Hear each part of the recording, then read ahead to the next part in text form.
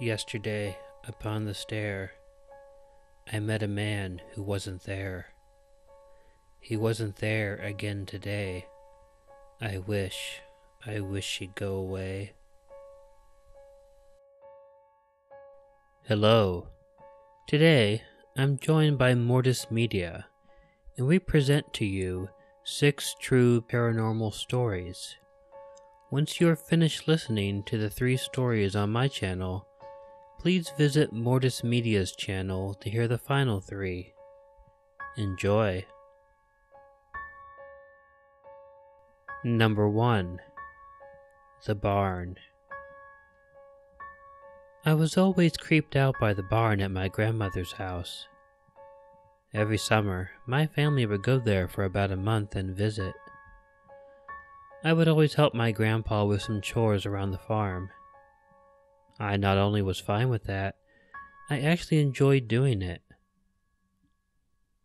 By the time I was 16, I was actually pretty big and was able to help out a lot more around the farm when I was there.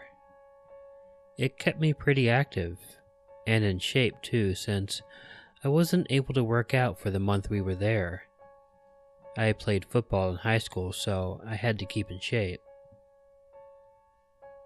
But the one thing I really hated was the barn. I really couldn't tell anyone that it creeped me out either. I mean, my family was all about the men not supposed to be afraid of anything. I guess I have this fuzzy memory of the barn when I was a kid, and that is probably the main reason I had issues with it. My grandma had told me to go out to the barn and tell my grandpa that it was time for dinner. I was about 6 at the time. I remember running out to the barn and seeing what I thought was my grandpa standing in the loft of the barn in the window. But when I went in to talk to him, he was at his work desk logging something. I asked him who was up in the window, and he replied that I must have been seeing things since no one was there. Right, it doesn't seem like a big deal to you, I'm pretty sure. It could have been my imagination. It could have been a false memory.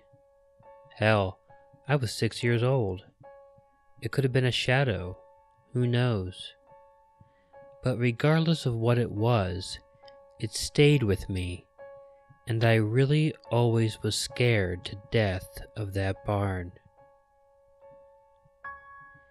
Even when I was 16, I felt uncomfortable about the barn. My grandpa was working on his tractor on one bright day, and I was helping him. He was cursing up a storm because he was having an issue finding the right socket. He ended up needing the extension piece for the socket, and he didn't have that with him. So he asked me to go ahead and run into the barn and look through his tools to see if I could find it. I really didn't want to go into the barn, but I was not about to tell my grandfather that. So I went in and opened the door. I did it cautiously, as I was obviously a bit nervous. There wasn't a light by the door, and I had to go to the work table to turn a lamp on. After scanning the barn, looking into all the shadows, I determined that I was alone. So I ran over to the work table and quickly switched on the lamp. I may have been in there for about 5 minutes, looking for the extension, when I heard a noise. It sounded like something fell over. Turning around, I saw that my grandpa's axe had fallen over on the floor. I didn't think much about it, really. My grandpa used it all the time, and it may have been sitting there rather unsteady. There also wasn't anybody over there, whether shadow person or real person or what. I was still a bit unnerved, but not much worse than normal. I turned and began looking for the piece again. My back hadn't been turned for more than 5 seconds when I heard a sound, and that axe hit the wall I was facing. It was as if someone had thrown it across the room and right at me. The blade didn't go into the wood, however. The axe hit the wall, bounced off the table, and landed on the floor. Absolutely terrified, I turned to see who had thrown the axe at me. There was no one in the barn with me. The axe had been hurled towards me, but not by anyone I could see. I ran out of the barn and found my grandpa under the tractor still. I asked him if he had seen anyone come out of the barn. He looked at me like I was crazy and told me no one other than me. I explained to him what happened, and the old man rolled his eyes. At first, I thought he was mad at me, but actually, he told me this had happened before with other tools. He said, in fact, about 10 years earlier, he had gone into the barn and found his axe embedded in one of the hogs. I asked him why he didn't just get rid of the axe, and the old man looked at me again, like I was crazy, and he just said, "You gotta have an axe on a farm." When I told him about the shadow figure I saw as a kid, he just shrugged it off. "Lots of weird things happen out in the country," was his only response. I still hate that barn. My friend's sister, Guinevere, was moving out and had to drive her truck from Denver to the East Coast. She stopped in St. Louis on the way to visit friends, leaving their house just before dusk. She started driving in what she thought was the direction of the highway. The skies were getting darker. The street lights were fewer and further between. And she suddenly realized that she was lost. She was in an industrial area now, and getting creeped by the fact that no one was really around her. There were, though, railroad tracks which ran behind the rows of empty buildings. Since this was before GPS and decent cell phones, I need to point out that internet existed but was relatively new, she decided to pull over into a parking lot and check her map. So, Guinevere pulls into an empty parking lot. She stops, switches on her interior dome light. No sooner she had done that, a young African-American woman appears at the passenger side window, out of nowhere. She said, "You need to get out of here. You're not safe." Guinevere went from creeped to seriously nope immediately. She stammered, Thanks," and floored it to the other side of the parking lot, where she stopped again to look at the map. Immediately, the young woman was there again, at the passenger side window, and she said again, "You need to get out of here. You're not safe." Guinevere tore it out the parking lot and eventually made it safely to the highway. Thank goodness. Two things that especially weirded me out.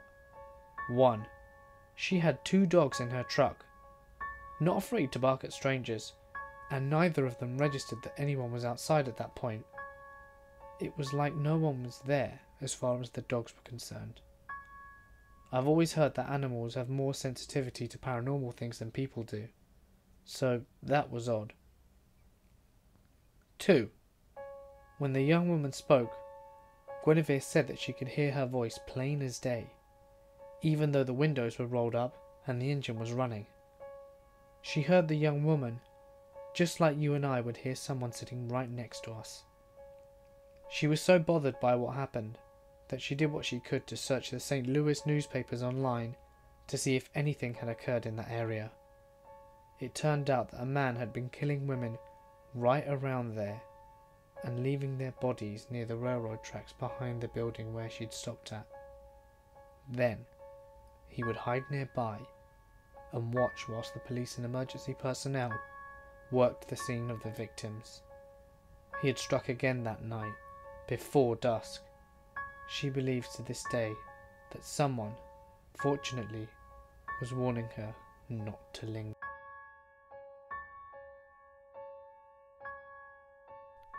Number 3.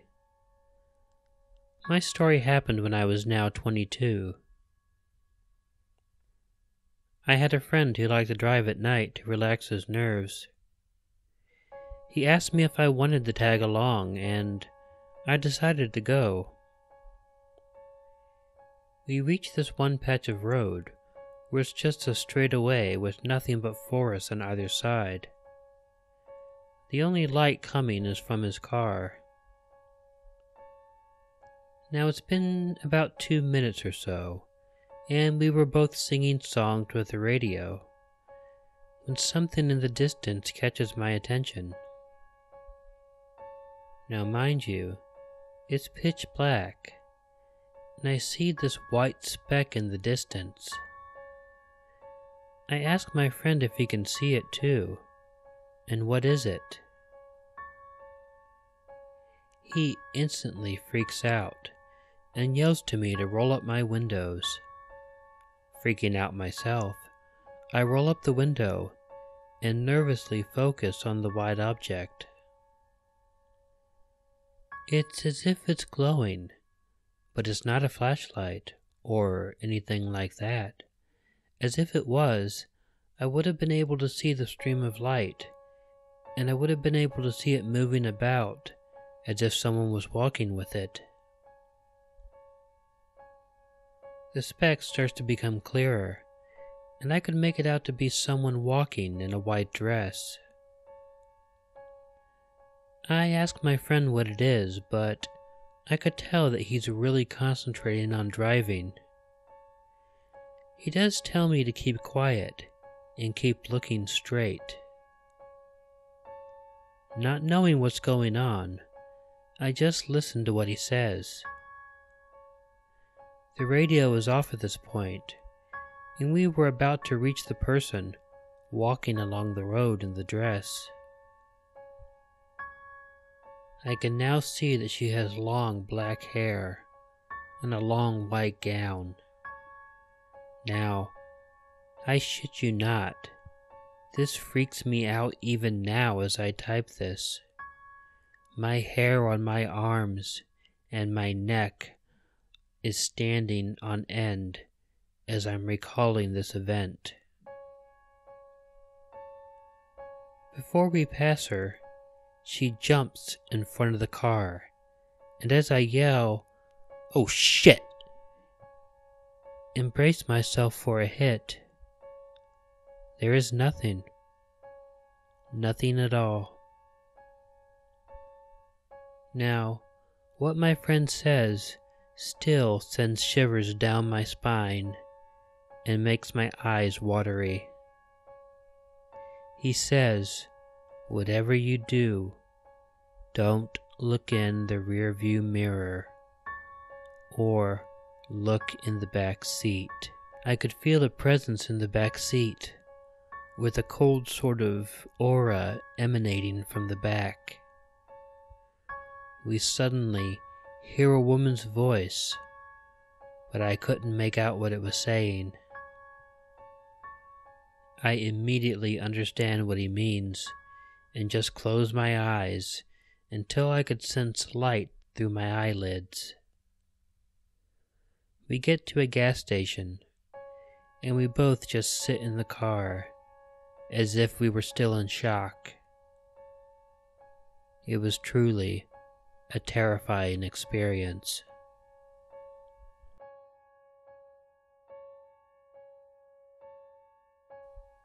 Hey all, Killer Orange Cat here. I first want to thank Mortis Media for joining me in this collaboration. I really enjoy his videos, and I think you would too.